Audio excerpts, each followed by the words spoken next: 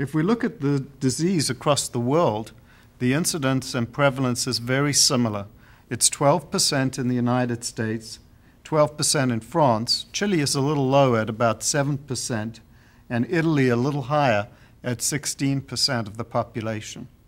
Now, looking at the rate of diagnosis, there's definitely been an improvement. Back in 1989, only 38% of the patients were diagnosed with migraine.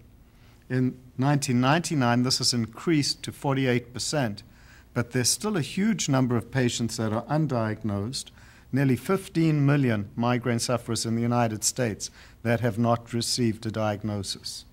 Migraine is much more common than the combined incidence of asthma and diabetes. If we take those two conditions together, they still don't yield as many patients as suffer with migraine.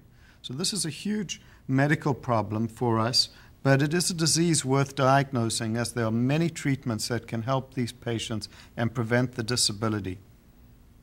One of the reasons that migraine frequently gets misdiagnosed is that patients who present with pain in the neck and shoulders are often thought of as having a tension-type headache, when in fact, most migraine patients, nearly 75% of them, have pain in the neck and shoulders as part of their migraine. One of the other areas that's frequently confused with migraine is sinus headache. As you can see in this patient, she has pain in her facial areas, pressure-like sensation in her cheeks. She probably has a postnasal drip, a runny nose, tearing from her eyes, and meets criteria that most patients would think of as a sinus headache. However, she suffers with migraine. Migraine can present with all of those same features that we see in sinusitis. Now, one of the reasons for that is that migraine is a disease of the trigeminal nerve, and that's depicted for you in this slide. And there are three main branches to this nerve that supply the area around the eye, second region around the cheek and nasal passages, and finally a sensation to the jaw region and around the ear. This nerve ending is supersensitive in migraine and is firing very rapidly. The structures that it supplies includes blood vessels on the surface of the brain, blood vessels in the nasal cavity. The nerve ending causes these blood vessels to become dilated and to produce a throbbing sensation. What we're looking at here is a view looking up a patient's nose with a nasal endoscope, a little telescope used to examine the nasal mucosa.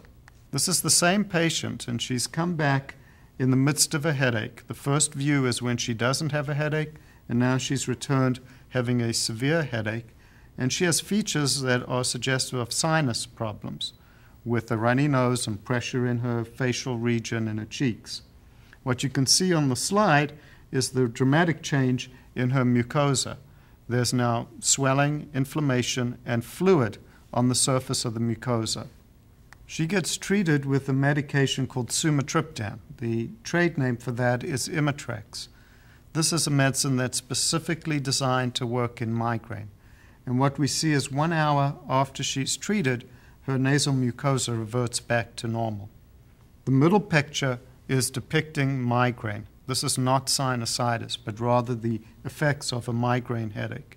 The nerve ending, that trigeminal nerve ending that supplies the blood vessels in the nasal mucosa, has caused these blood vessels to become dilated, to swell, and to ooze out fluid. When she gets given the sumatriptan, it causes the blood vessels to shrink down, and it switches off the trigeminal nerve. If we look at the triggers for the trigeminal nerve to start firing rapidly, these are listed for you in this slide. They can either be changes internally, such as a change in the hormone levels. Usually this is a falling estrogen level. Stress is a very strong trigger for all types of headache. Sleep deprivation or sleeping in on the weekends can often bring about a migraine attack. Weather changes in San Diego, we have the condition of Santa Ana winds, hot winds coming off of the desert, and that will trigger migraines. On the East Coast, the Chinook winds can do a similar thing where they trigger the migraine attacks. Some patients are very sensitive to alcohol. Usually it's a specific type of alcohol. They might be okay drinking white wine and not red wine. And then flickering lights, like you might get off of a computer screen, can often be a trigger. What we're looking at here is a hormone cycle in a patient who suffers with migraine, typically when she menstruates. So on day 0, when she begins to menstruate, she's typically getting a migraine attack. The yellow bar shows her normal cycle. Her estrogen level is dropping as she approaches menstruation, and then on day 0, she's developing her headache. The second cycle that she has is treated with estrogen, and that's the blue graph. And what you see on this one is that if you supplement estrogen, you can delay the onset of the headache until day 6, when the estrogen level again starts to fall. In other words, if we focus on the triggers that patients experience, we can change the pattern of their headaches. So if we could manipulate hormone levels like this, do we have the opportunity to manipulate some of the other triggers? And that's what we'll be looking at during the course of this discussion. Now, looking at the trigeminal nerve, you can see here the first portion of it, the first division, the ophthalmic division. This is supplying blood vessels inside the head, just on the surface of the brain. Underneath the membranes, on the very surface of the brain, the meningeal blood vessels are supplied by the trigeminal nerve ending. When this nerve ending is firing and active, it causes chemicals to be released around the blood vessel, and those chemicals will cause the blood vessel to dilate and ooze out fluid. The main chemical involved is called CGRP, calcitonin gene-related peptide. This nerve ending is feeding back into the brain stem, the lower section of the brain, and into a nucleus called the trigeminal nucleus caudalis. This is a very active area during the migraine attack.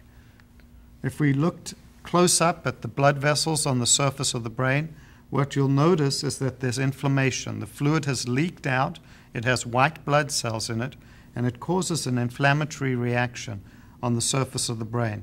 The dilated blood vessel gives the throbbing headache.